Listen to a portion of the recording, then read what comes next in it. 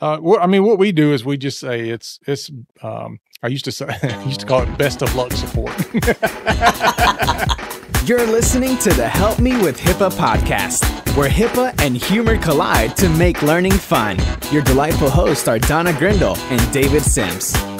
Relax, HIPAA help is on the way. Welcome to episode 424 of the Help Me with HIPAA podcast. My name is David Sims of HIPAA for MSPs, and joining me is Donna Grindle of Card. What's up, Donna? Tell you what, I don't even know. I am so upside down. I don't know what is up. So today we're going to be talking about something that it reminds me of Donna. It's securing older technologies that's still in use. Oh, you saved that. We've talked about this thing. You held that. Didn't know that one was coming. Should have, but I didn't. Yeah. So that is going to be our topic for today. But before we get into that, we do want to say thank you to those who follow us and who donate and who support us, who click share and like and all those things that make the world go round. We appreciate it. At least make our world go round. Yeah. All right. If you have any information that you would like to share with us or you want to find us online, you can do so at helpmewithhipaa.com. And actually, you can spell it any way you want and you'll get there. We won't even give you a hard time about misspelling HIPAA. Yeah, we will. That's true. But speaking of giving hard times about HIPAA things, let's talk about our HIPAA brief for the day. Our HIPAA briefs. So does HIPAA apply to faxing? No. Yes. Maybe. Does HIPAA mention faxing? No. It's not mentioned in the law, the regulation at all. But you're faxing, first of all, healthcare still stuck with faxing.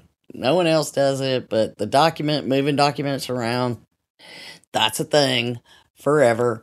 May never leave healthcare. However, everybody does, there may be a few of those fax machines still sitting out there, but everybody does fax servers now and all these other things.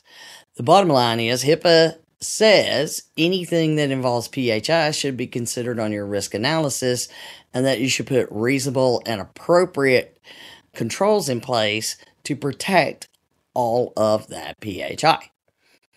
Mm-hmm. So, yes, it does if it has PHI. If it doesn't have PHI, then it does not. So maybe it does, maybe it doesn't, but it should be on your risk analysis. Right. So even though there is no such thing technically as HIPAA compliant faxing, HIPAA does apply to faxing. And therefore there is a proper way to do it. So there is a compliant way to do it.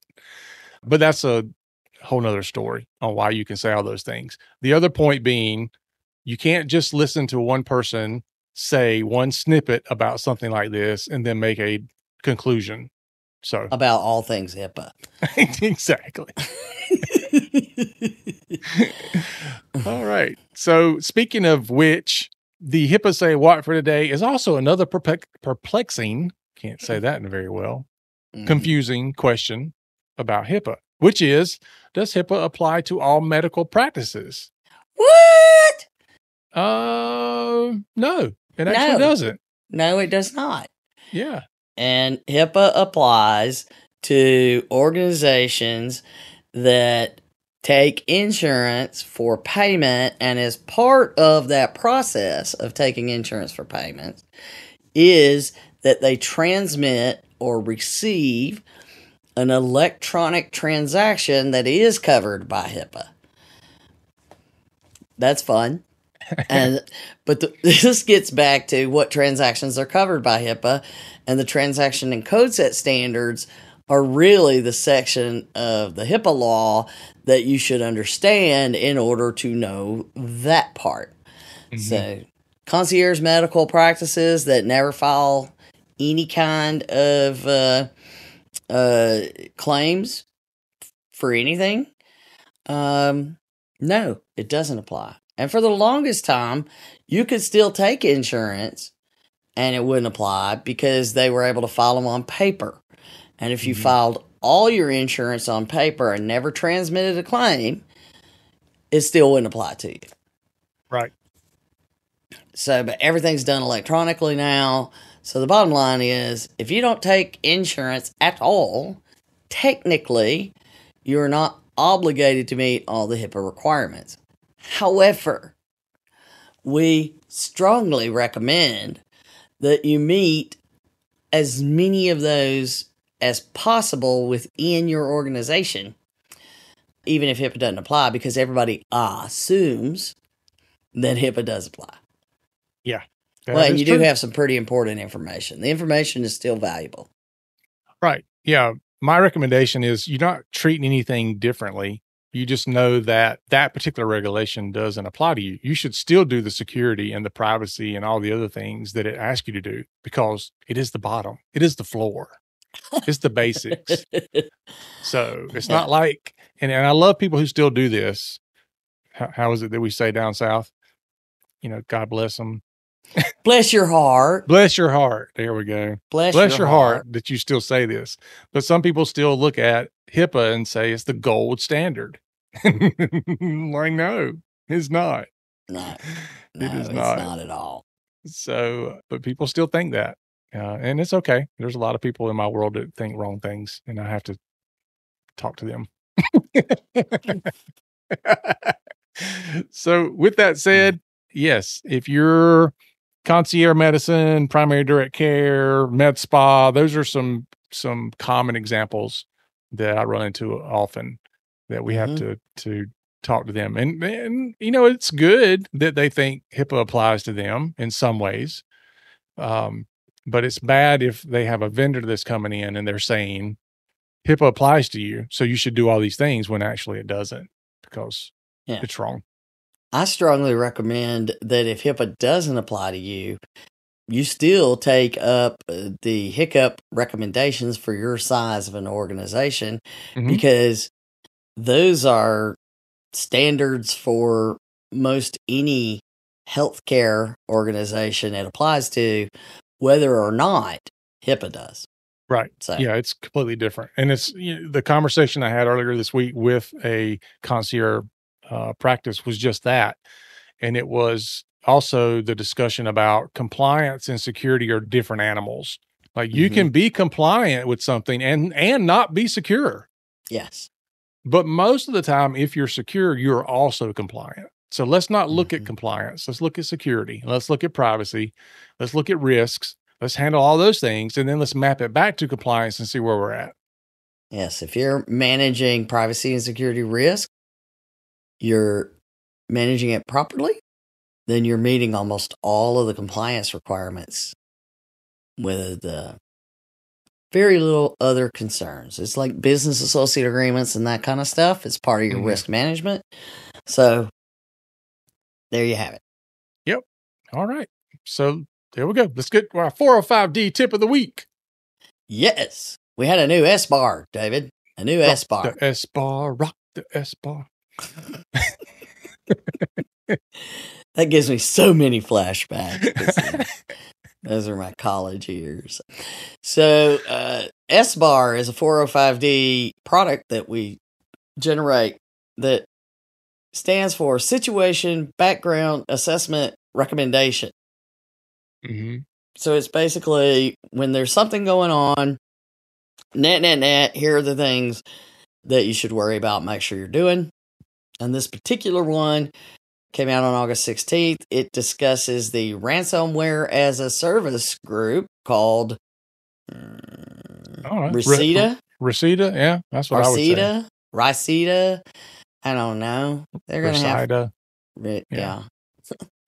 But they attacked a healthcare system on August the 3rd, which made them come popping out. Interestingly enough, this S-bar is also related to an HC3, which is the HHS Health Sector Cybersecurity Coordination Center within the CIO's office, but they have a sector alert program, and this ransomware was on an alert from them saying we need to pay attention to it on August 4th, probably already generated prior to hitting the healthcare organization, knowing how long it can take to get these out, that it hit a healthcare organization on the 3rd.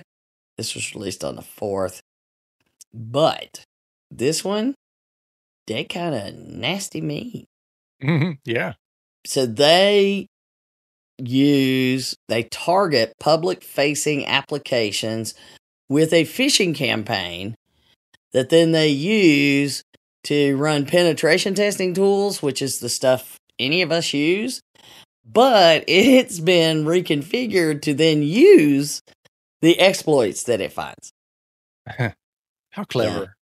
Yeah. And they do the double version. We're going to encrypt. And what was it?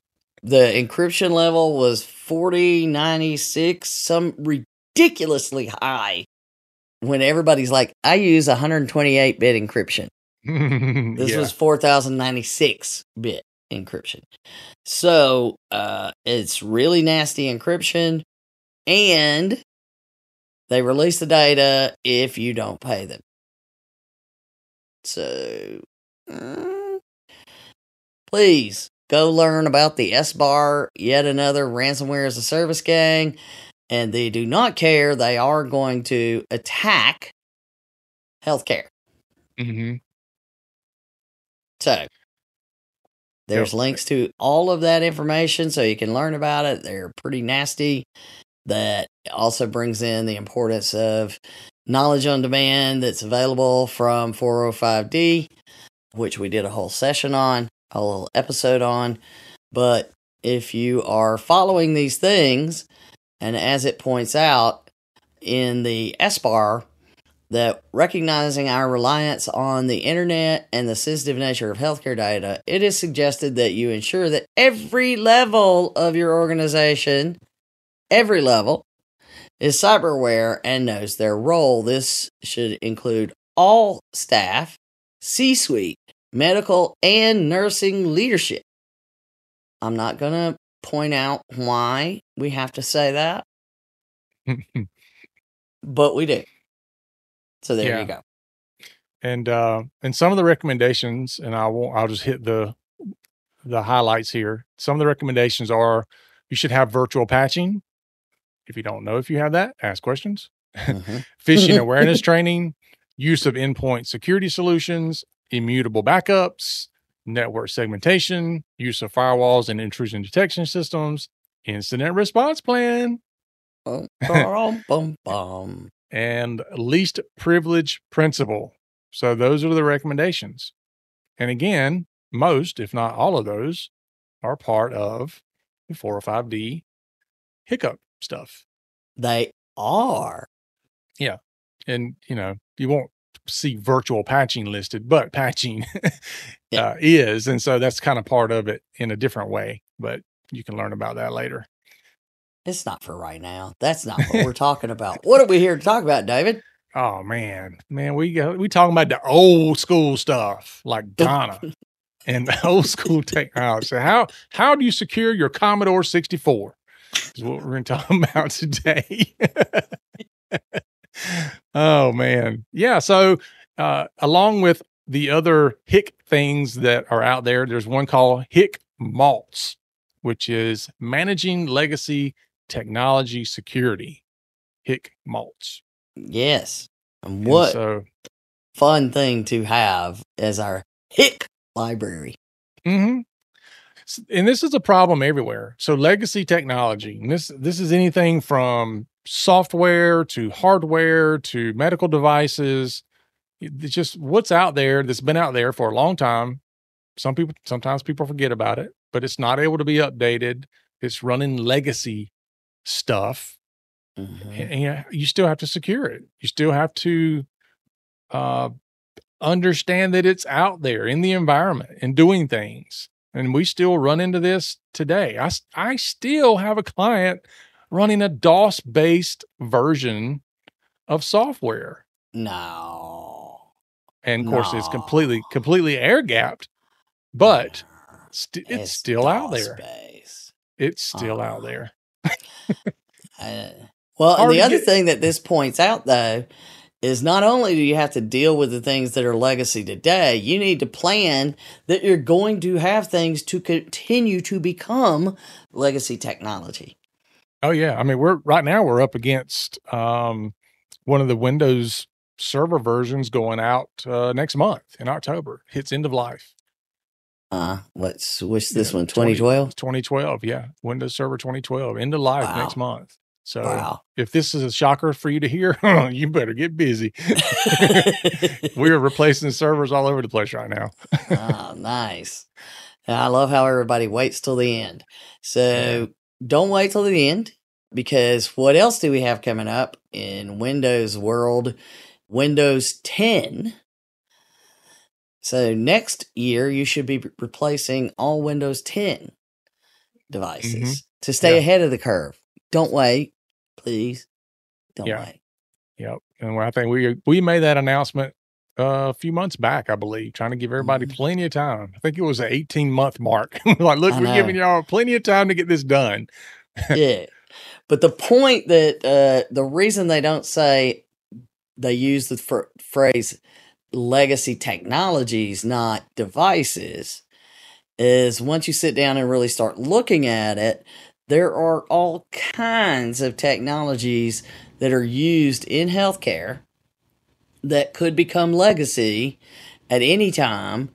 That it's not just the medical devices, it could be your EHR.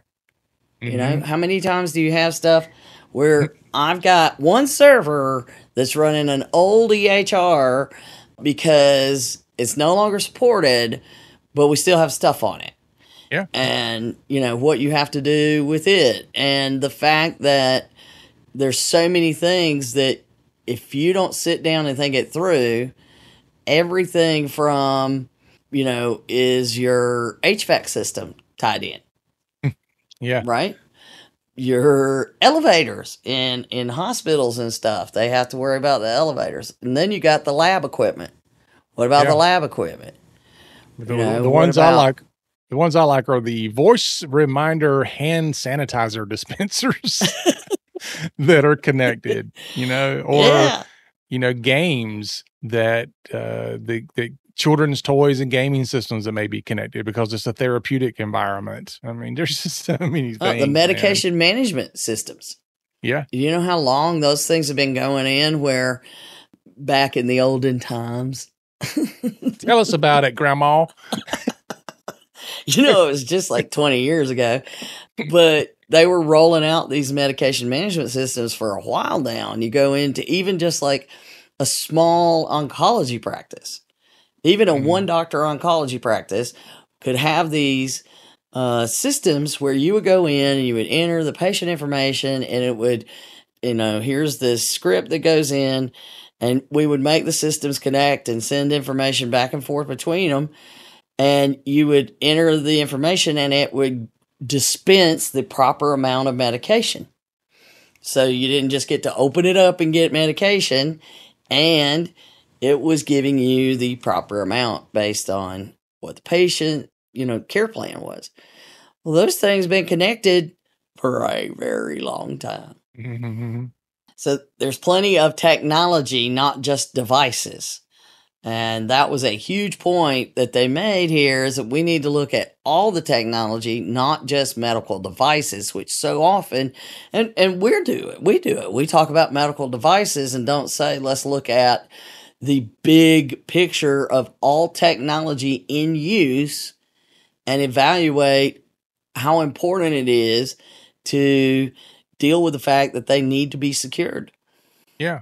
Well, this is one of those areas where if you're not careful, you could be using verbiage and asking somebody something and you're going to get different answers. So if you call me as your IT provider and you say, I want to know what type of old technologies and legacy technologies we're using and how we can deal with that, chances are an IT provider is going to look at IT things, computers, software, servers, network equipment.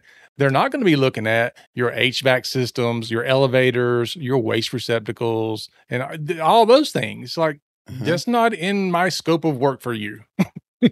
And so often it's IT takes care of anything is Yeah. always the thing. And you also have some on the flip side of that, where they believe that all you have to do is scan servers and devices, endpoints, and that's all you have to worry about to do security and technology management and healthcare. That is not the case. You know, they don't necessarily support all the scanner, copier, printers that are around. They don't support the medication management system, the EHR.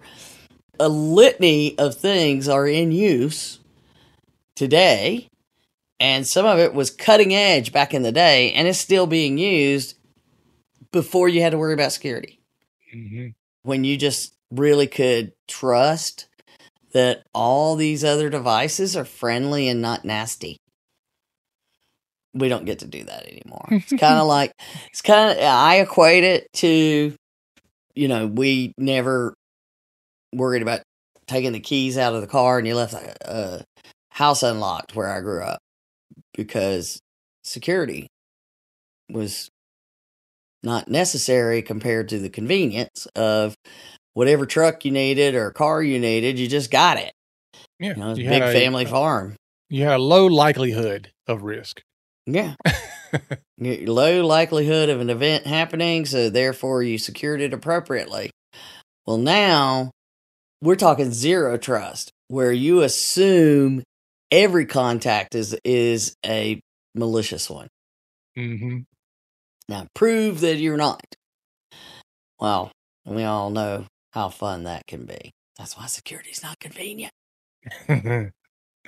Okay, so, you know, a lot of times there's this assumption that it's no big deal, it's just a device, but imagine it's a ambulatory surgical center, an ASC, right? You have tons of those that are out there, eye care, even orthopedics, tons of different specialties utilize these surgery centers, so you're not going to the hospital, you have them there.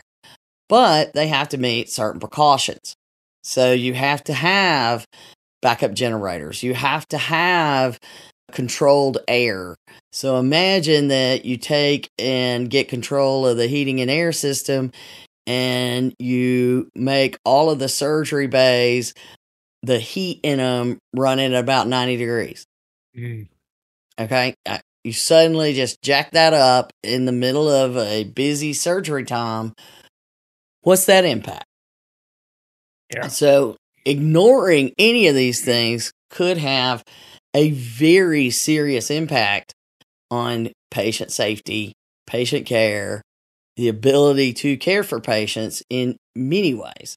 So these are critical, essential functions that are often forgotten about. You know, when we just recently in this decade replaced a nothing runs like a train air conditioner that literally was built in 1987. Get it. Wow.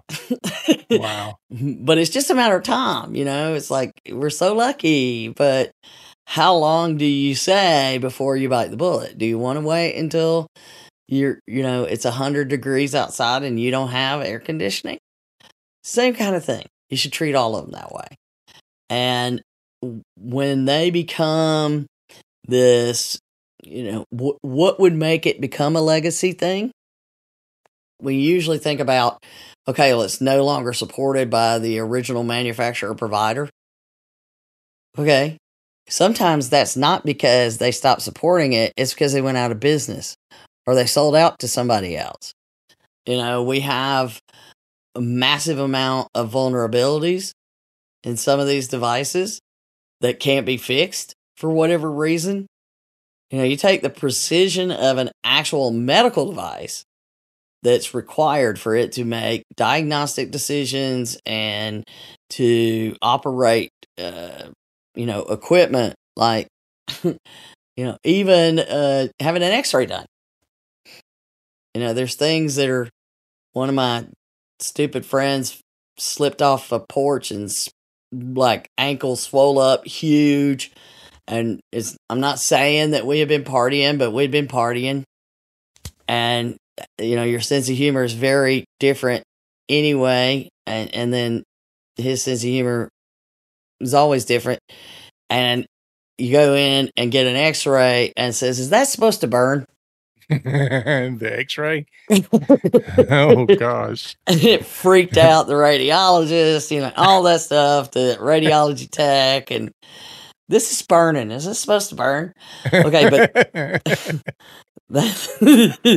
yeah, I have those kind of wicked friends. And, it's just, there's a lot of other things happened that night around that one ankle issue. It was pretty funny. But we'll get back to that on another episode. The bottom line is, it's not completely out of the realm of possibilities that could happen. That they they get in and get a hold of these devices. So the vulnerabilities in them really, really matter. And then, back to, they were created when you didn't have to worry about things. So they're just not built for this world. Mm-hmm. So how many healthcare entities can you go into today? And like I said, even a single doctor oncology practice had a ton of these kinds of devices, starting with the medication. What if they're messing with that? And what if they can get connected to it and then use it to move laterally throughout your organization? So there's a lot of reasons these things matter. That's why you should care. Yep. So, what does HIC-MaLTS do for us, David? It does lots of stuff.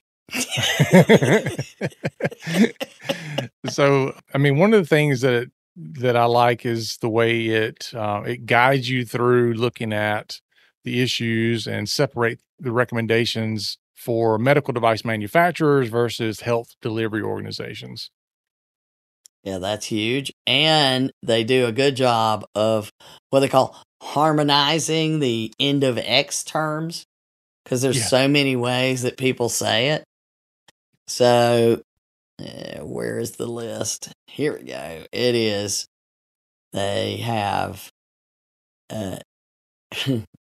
the EOGs,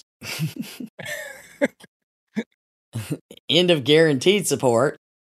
Note, during this life cycle stage, there can be some level of support available by the manufacturer, but without a guarantee that the device can be maintained to its original specification and performance. Mm-hmm. Yeah. Mm-hmm. And then we have end of life. Yeah. EOL, not to be confused with ELO.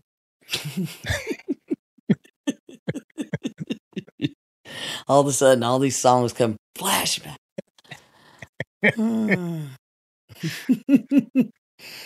So this life cycle stage of a product, starting when the manufacturer no longer sells the product beyond its useful life. Okay, and the manufacturers get to decide this. We don't sell that anymore. There's a lot of those things that happen, and people freak out. It's like they expect these things to last forever, and that you should support them forever. Or two, the product has gone through a formal end-of-life process, including notifications to users. So they'll send it out, and how many people read those? Yeah. Most of the time with these things, they send it out years in advance. Mm-hmm. So you're supposed to know, but you don't know. And I'm not saying I'm good at it either. I'm not even going to try to say I'm good at that either.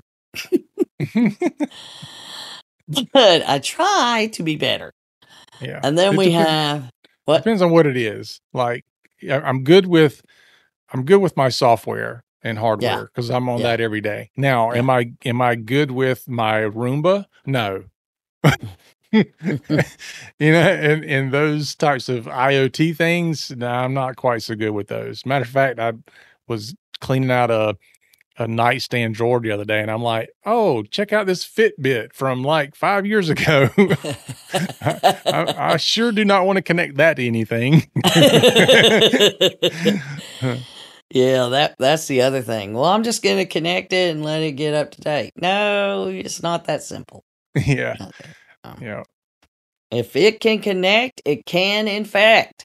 I think I still have some flip phones from back in the day. Yeah, those are some of the things that are, they never really did connect, most of them. No, these didn't. Now, I do have some of the ones that were the early adopters that had the keyboard that would slide out of the back of it, and it would connect to the internet, but there's not a whole lot you could do there. It was before the smartphones, but yeah. I remember how excited I was that you could go to, I don't know, there was something, and I'm showing you could go to the bank, but you remember how slow it was. Wait. There it is. And they're like, I'm not going to use that. That's ridiculous. It's too slow. And I'm like, but it's not going to always be. That's right. Yeah. So I got a lot of old technology laying around. I don't have it connected, but I always have this vision that I'm going to take all this old technology and set up this little old technology room, your own little museum. Yeah, kind of. Yeah, basically. Like I've got every version of Windows that came out on CD. I have the original CDs. And so I keep saying I'm going to go get all these like framed. So you have all of them all the way back to Windows 95. Yeah, your wife would love to have that being featured in the living room, I'm sure. Yeah. So she doesn't understand how excited I am to have that done. Which brings us to end of support. She is no longer supporting you in this endeavor, which is the point after which the manufacturer has terminated all service support activities. Yes. We're not, you don't call us. Don't even think about asking any questions. We don't even have old stuff on the website. But here's so complaining from an IT perspective here. The vendor gets to say that. Like the vendor can say, we're not supporting that anymore. But you're still calling us IT folks and saying, we want you to support it. And there's a lot of IT folks that'll still try to support it. When's the line in the sand when the IT people can just say, we're not supporting it either? Mm-hmm. Well, I mean, you can at any time. Just know that other people may undercut you. Yeah, they'll try to do it. What we do is we just say it's. I used to call it best of luck support. It's like we'll give it a shot, but I mean, you're paying for us to just give it the old college try because we might not be able to do anything with it. The vendor's not supporting it. There's nothing else we can do. Sometimes you can't even find knowledge-based support on it anymore. They shut all of it down. Yeah, can't even find a manual. Nope. Unless somebody still has it on paper somewhere. Yep. And I'm not going scouring Reddit trying to figure it out. No, I'm not doing all that. Nah.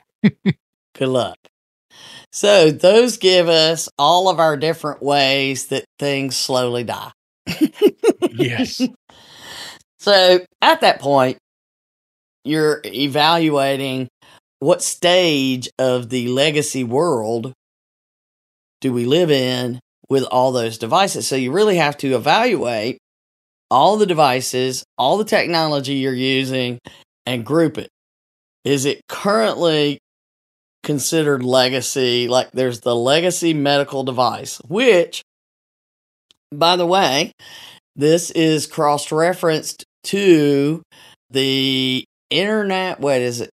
I don't want to get it wrong. The International Medical Device Regulators Forum, Principles and Practices for the Cybersecurity of Legacy Medical Devices. Yeah, the AMDRF. But it's a framework, a risk management framework, basically, that takes you through all the procurement, all the other stuff, and what health delivery organizations or health provider organizations, those are the things each side should do in this process. So that document reference is HIC-MaLTS, which gives you the details about what to do dealing with the framework. We're in a loop. I know that. Sorry. We're in a loop. But on the flip side of that, you can be able to utilize that framework. You can cross-reference between them if needed be. But you'll see this MDERF N60 definition as far as when it's considered a legacy device. Not just, it cannot be reasonably protected against current threats. There is a definition that is very specific that you should cross-reference if there is a doubt. Really, we shouldn't have to go that far. Define reasonably. What's the definition of the? So, it shouldn't require that. If the car breaks down a lot, it's an old car. Or, needs to be replaced. Anyway, so you got those legacy medical devices. Then you have current legacy device. It's currently in use within a healthcare environment, and it meets the definition of a legacy device. So you have the device. It can be a legacy device. The question is it currently being used?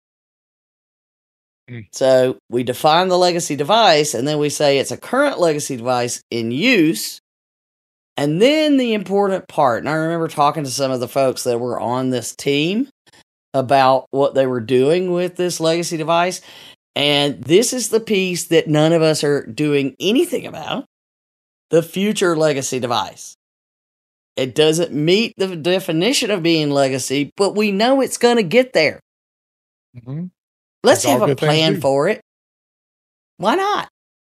Why not say, I'm going to get long-term care for this and long-term care coverage, something.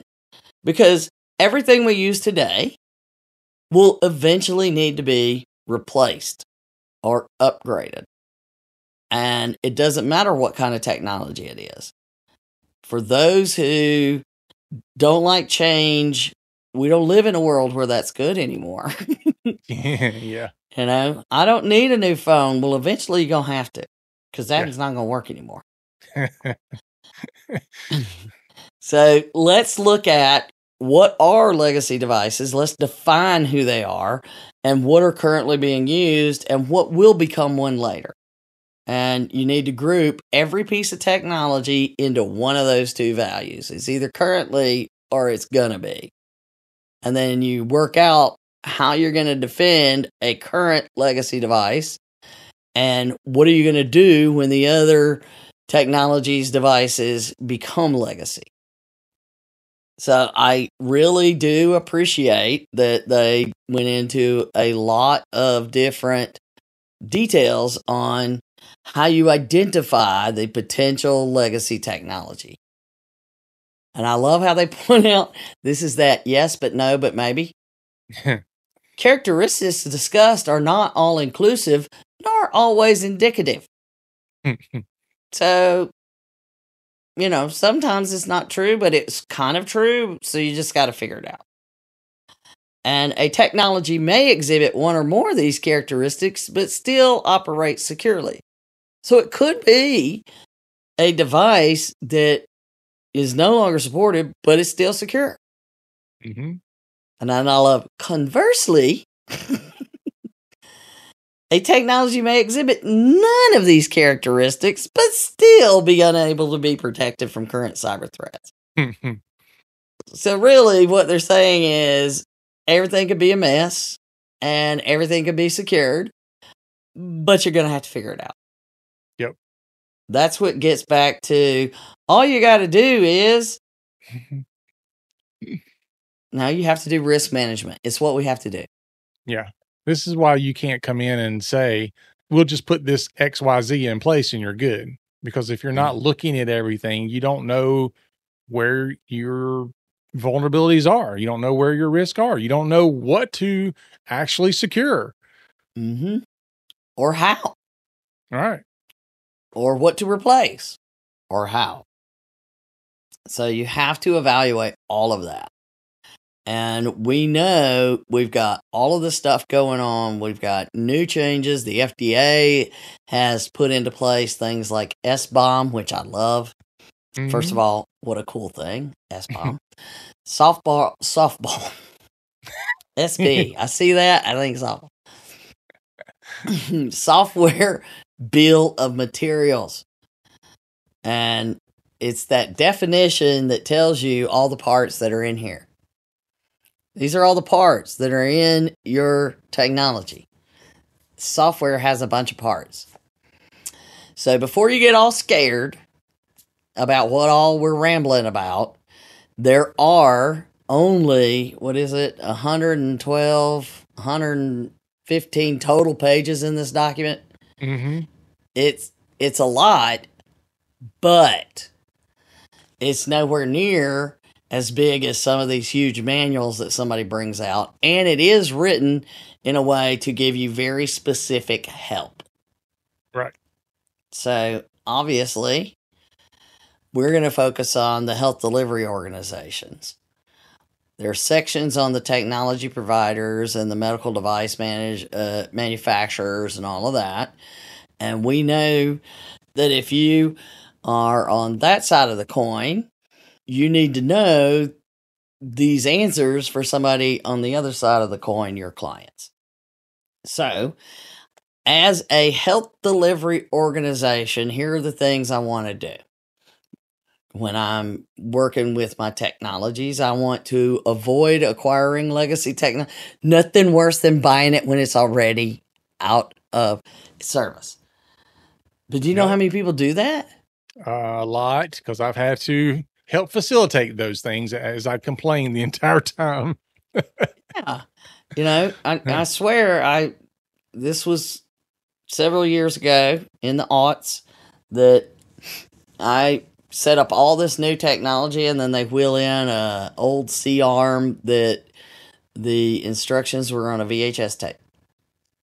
I'm like, wait, what? Oh, look, I found a USB plug. I wonder if it works with it or not. Because, that was back in the day when they would stick the USB-A connection, but the software didn't do anything with it. They were just hoping they could upgrade to do something with it later. So I did have to figure some stuff out. But if you're using things that are already out when you get it, that should be part of you serious decision making. Yep. Then I need to protect the technologies I already have.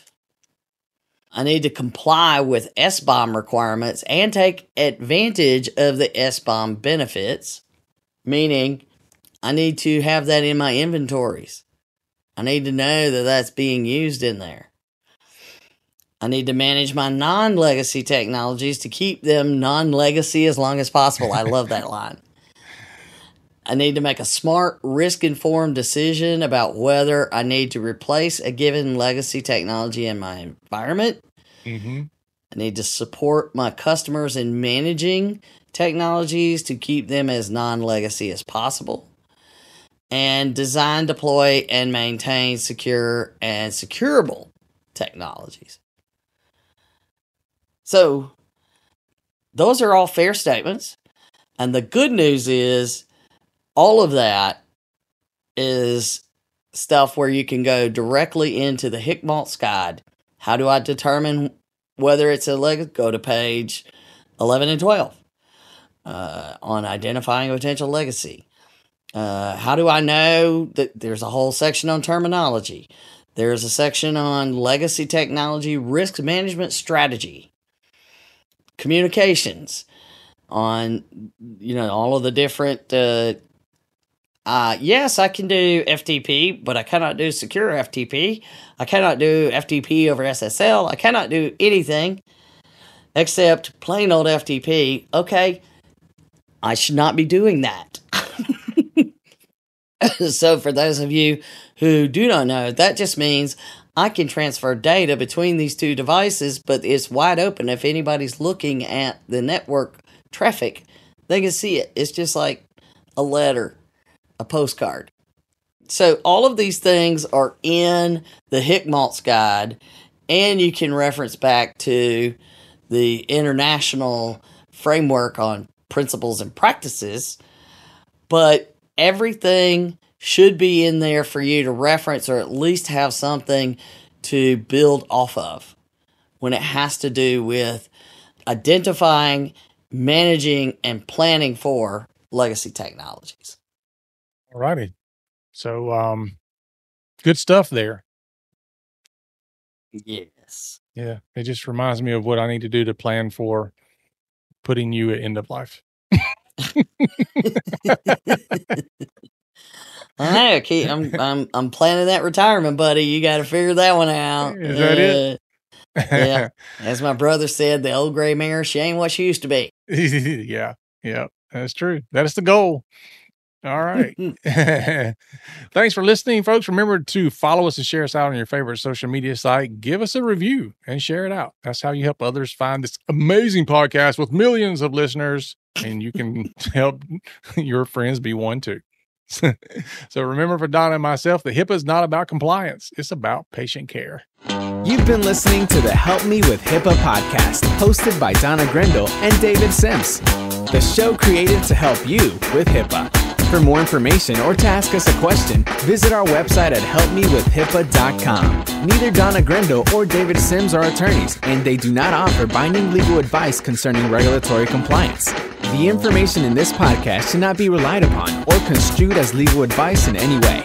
Consult your attorney for legal advice concerning compliance with HIPAA regulations.